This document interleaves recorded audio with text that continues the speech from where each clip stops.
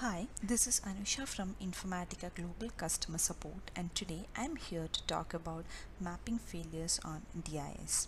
We will go through some basic information on how mappings are run on DIS, what are the types of mappings that can be run through the product, and also what information needs to be collected in case of mapping failures.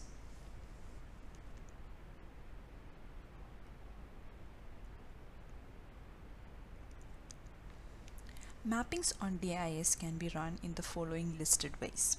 As an independent mapping, this can be run directly from the developer tool by right-clicking on the mapping and choosing Run Mapping. Another way to run a mapping is to deploy it as an application. These mappings are called the deployed mappings, which are run through command line using infacmd ms run mapping. These commands are to be run from InfaHome ISP bin location. There is no way to initiate deployed mappings directly from client tools like Developer or Informatica Administrator. Please refer to our command reference guide for the syntax details of ms run mapping command. Third way of running a mapping is as a part of workflow. So the mappings that you develop can be run as a mapping task under a workflow. These workflows can be initiated either from the Informatica Administrator, from the DIS Applications tab, or you can also start them using command line infacmd wfs start workflow. Mappings can be run in DIS in two ways. There are two ways in which the DIS launches mapping and executes the same. The first form is where the DIS runs the mapping as part of its own process and memory. This is called the mapping run in data integration service process. In this case, when any fatal error happened to the mapping, it is high chance that the DIS itself crashes. Usually, the web services are run in the DIS in service process mode.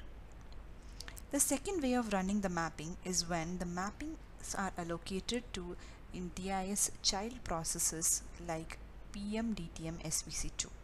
Here, the mapping compilation, simplification, and executions are performed by PMDTM SVC2. This is the most common way of running mappings on DIS. You can control this behavior by using below property on DIS, which is the launch job options. You can change it and then choose the mode in which you want to run a mapping.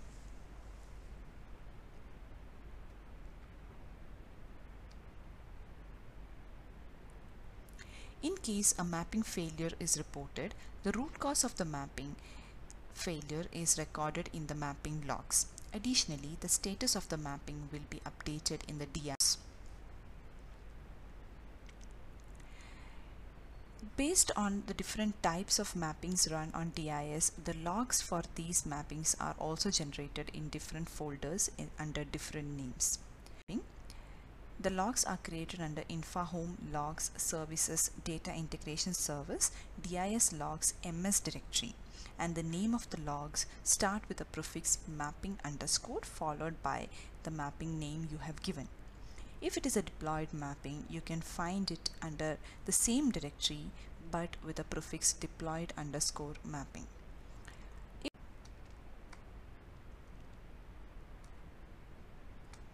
If you are running the mapping as a mapping task under a workflow, the logs are created in a different directory called mapping task under logs services data integration service DIS logs.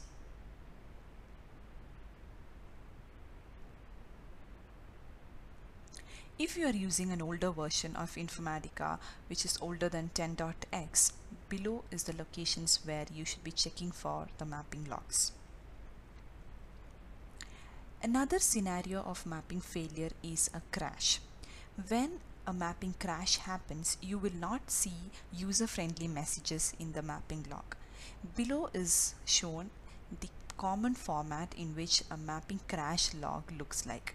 Check for this information in the mapping log. If you find it, then you can be sure that your mapping has crashed. If your Informatica server is installed on any Unix machine, there will be a core file which gets generated for the mapping crash. The core file gets generated under Tomcat bin directory on the Informatica server. Core creation should be enabled on the Informatica server so that you can get a core dump created.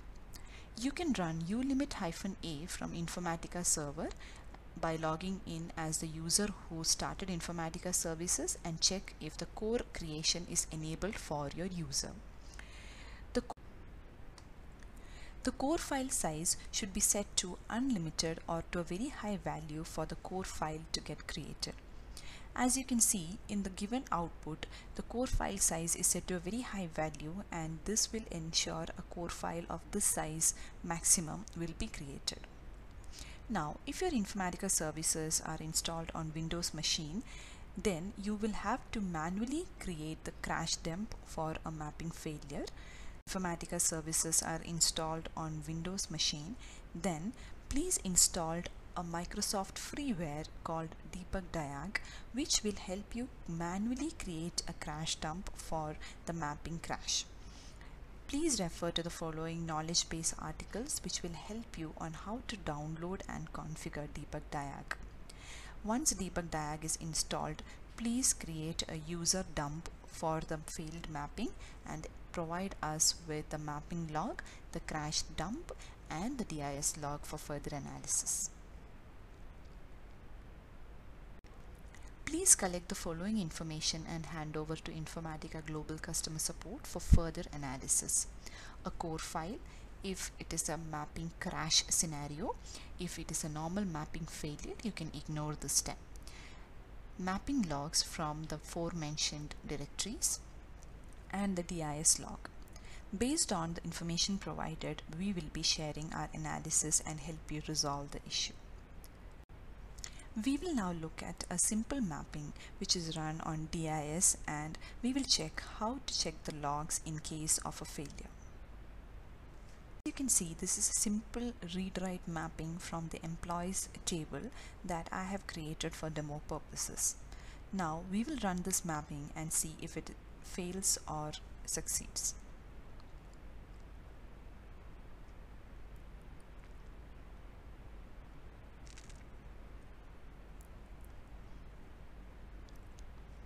We will check the logs and see the status of mapping.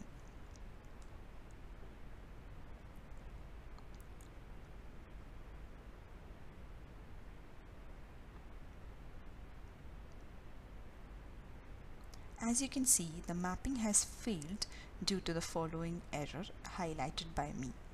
The error looks like some issue with loading libraries. You can always check for this error message in Informatica knowledge base to get any relevant KBs, or please hand over the mapping log and DIS log along with the error message highlighted, and we will help you.